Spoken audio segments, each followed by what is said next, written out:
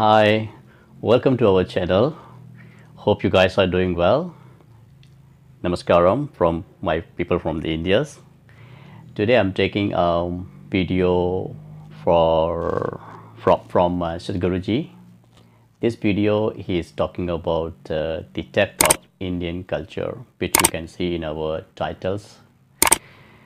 So as usual, Sadhguru, the way he talked, the way he explained things, we do not read that in our books. We do hear from people, but the explanation given by them and explanation given by Sadhguru, there's a lot more difference, which comes from his inner experience and which is very much useful. Right now, this video is talking about the Indian culture, which will help us to know what exactly it is. We only know when we complete this video, and I don't know basically how he's going to reply and what is the basic question, but the title is the depth of Indian culture. So let's not wait anymore, watch together, then we will have our comments and our teachings that what we have learned, we will share it. There we go.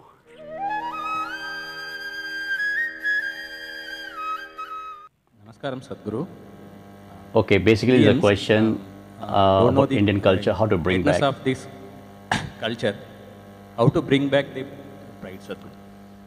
Okay. I think one thing we have to do is rewrite a more responsible history of what has happened in this land for a long time.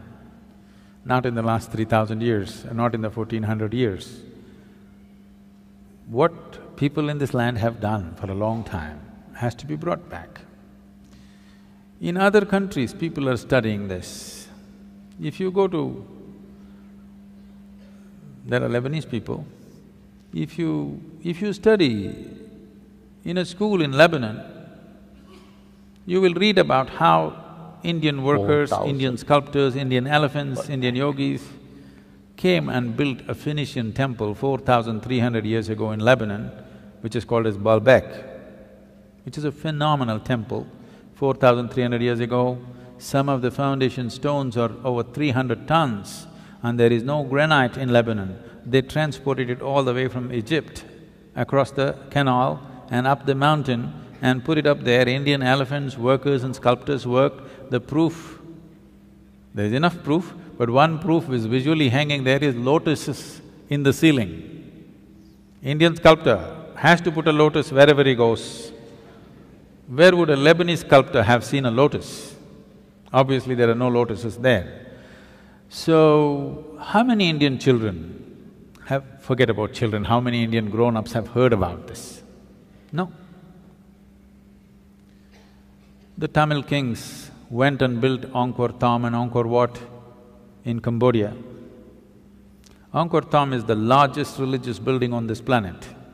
The intricacy and the engineering, the sheer design and engineering of how these temples are built, if you go and see, you will feel proud of being a human being, because if human beings can think something like this 1,000 years ago and manifest it, it is too much.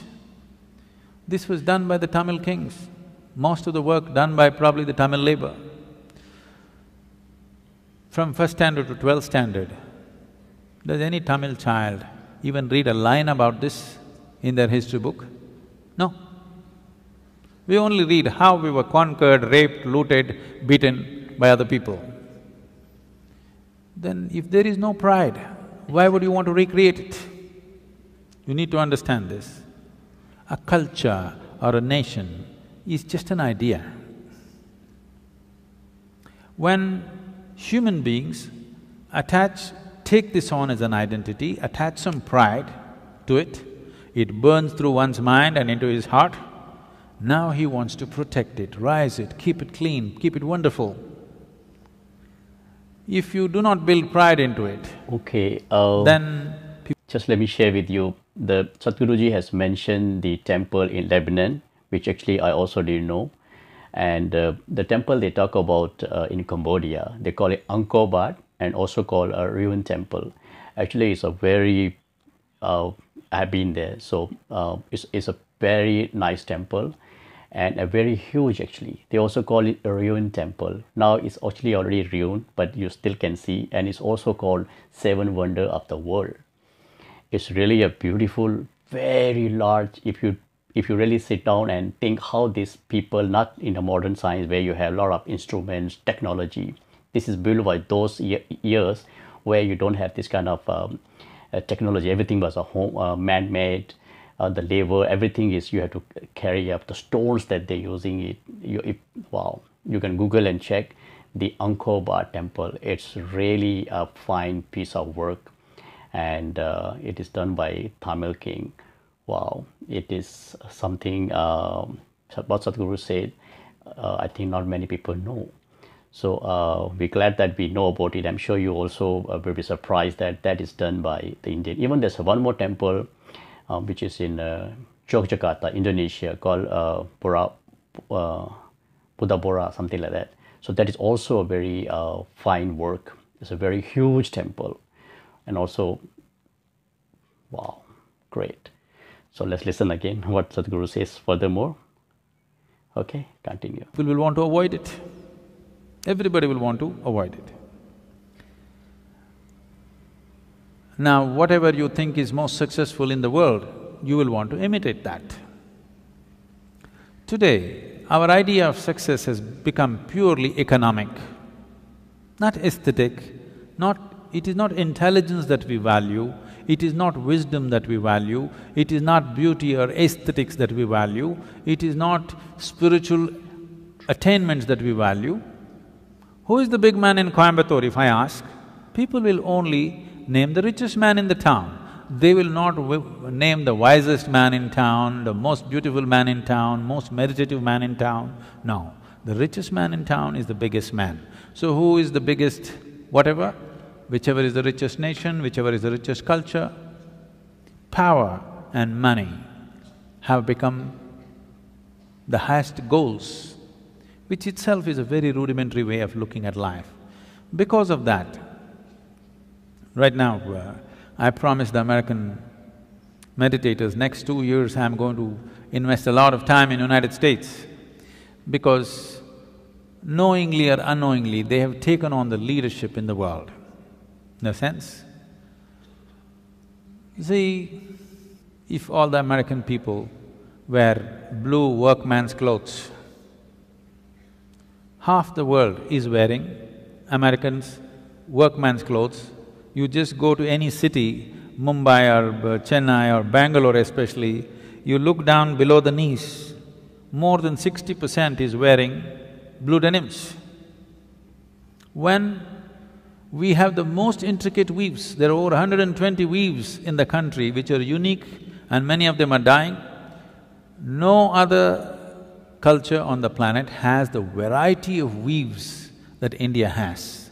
All of them will die. Chinese silk is going to kill it unless all of you ladies make at least 20% of your wardrobe into handmade Indian weaves.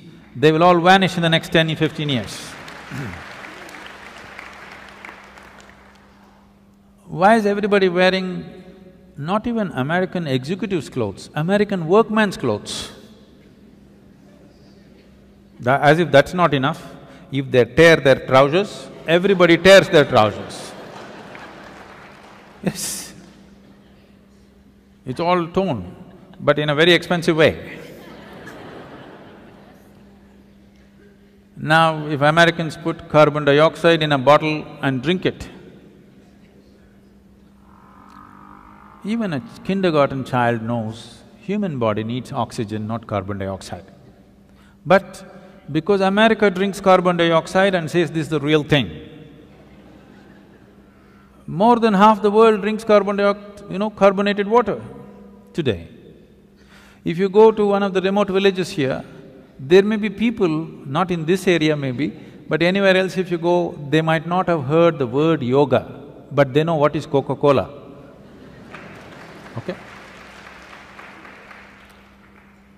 So, I thought if Americans tear their trousers, everybody tears, Americans wear their pants down in their seat, everybody does the same thing, Americans drink carbon dioxide, everybody does that.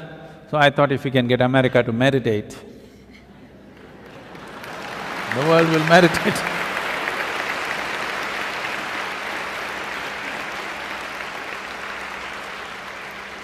So, we are doing a little bit of a big push in the next 2 years in United States. We want America to meditate.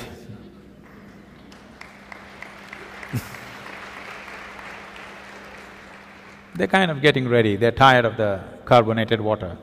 Okay, wow. So this was the beautiful video as usual. Sadhguru really is a very wise man. The way he look at the things and the way he explain it is very different. The temple part, which was very beautiful and which is very true. I know it hurts, but it's very beautiful way of telling people that yeah, we are not recognizing the history. We are not teaching children, even the adults in our colleges, schools, and universities. So there's no pride. The way he explained this, it makes sense. And then he moved towards the US. Why? It also refers the leadership does matter. So the same thing, who can change the history? I mean, not to say change, just bring back the right things for the children and people to feel proud about it. It's a leadership of the country. It was their job to do it, but they didn't do it, and that's how many of you are proud of it. About you, sometimes you are shy. So now a lot of people ask you, you have so many gods, you have so many tribes, you have if you look at the international media, there's a lot of shame that they bring for Indian peoples, and which somehow you cannot explain, or some even can explain, people don't really satisfy with the explanation. So it's all because of the not having a clearance, not having a clear mind, clear teaching that's supposed to happen long way ago. But anyway, then Sadhguru moved to the US because he was talking about the leadership, and which is US. Yes, you all know that US is a economy hub, and it's also quite number one in the economy. Of course, now the things are changing. This video is quite old also, so other countries are taking over. But at the yet, America is still a leader. So he's talking about the denim, the type of jeans that you wear. You know, it was for those workers in US. They used to wear because it's absorbed the sweat and all that, and they used to wear to work. At the end, that become fashion. And then he talked about the Coca-Cola, which has a carbohydrate, which I think is not healthy, but yet we all are drinking, and we drink with a very pride. Recently, people are understanding not to having a canned drinks, but if you look at the 10 years or 15 years, people feel very proud to drinking Coca-Cola in a can. So it was like a fashion. So that's what Sadhguru is saying, that if the leaders do the right things, then it brings right things for the people. Wow. Well said, Guruji. The way you explain the simple things, but that effect, if we understand the effect of those words, largely is very good. Okay, I'm really satisfied what I heard just now. Hope you guys have some clarity about India culture, because if you look at the years, not about 300 years. Other day, one of my friends was telling, India was one of those countries where even other people from other countries used to come and study, and they look for this country, India. There's a lot of one of the oldest university, Nalanda and Taxila. People from other countries used to come and study in India. Those were the days.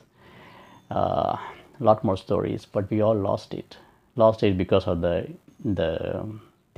colonization, and people invade. So yeah, but hopefully things can change back if you have a right leadership. Can bring back. Hopefully anybody who listens, anybody who can bring some changes.